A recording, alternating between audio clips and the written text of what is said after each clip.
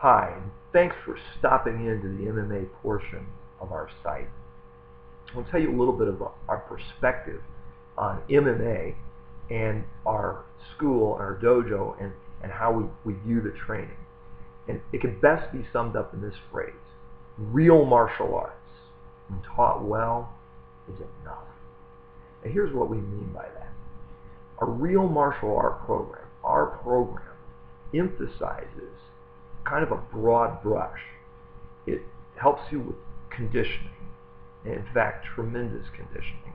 It helps you to be able to do practical application.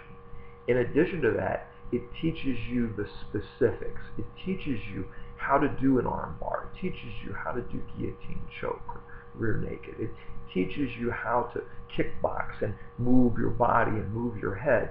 And in addition to that, it also teaches you how to mentally control your mind, discipline your mind, so that your mental perspective and your understanding of the philosophy of real martial arts is honed as well.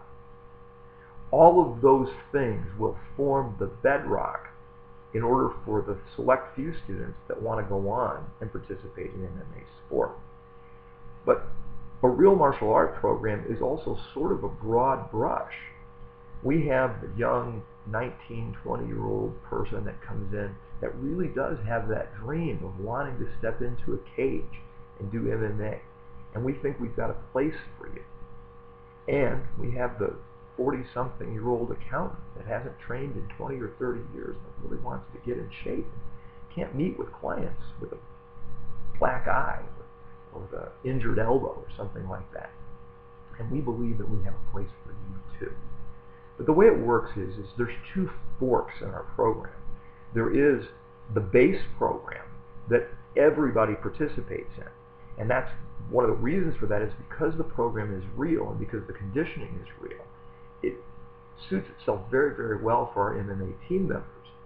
But then in addition to that, for those that want to exercise heavier contact, particularly application, free rolling, all of those kinds of things, then we also have our MMA class. Now, it's a specific designated night, 3 times a week typically, where guys can come in and they have the opportunity to do that type of training.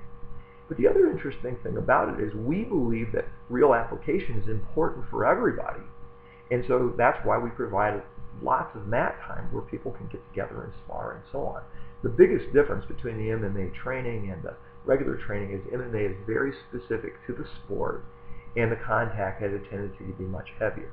Whereas regular training, you can do practical application, you can do free rolling, you can do free sparring, but you can sort of agree to do a lighter application so that you can get the feel for it, you can get the training of it, you can get to a much, much, much higher level, but you're not training to get in a cage with anybody. We think that we do a good job supplying a base for both of those groups of people. But we do want you to know that if you're the kind of person that says, well, I don't want to receive training, I don't want to become a student of the martial arts, I just want to fight. Our suggestion is just Google Fight Promoter Toledo, Ohio, or wherever you happen to live, and believe me, you'll get a lot of names, and they're trying to fill cards, and they'll be more than happy to fix you up with a fight.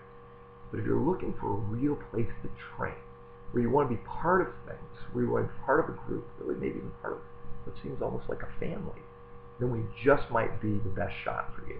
So if you have any questions, give us a call. Please feel free to check out the remainder of the site, and thanks for listening. Have a great day.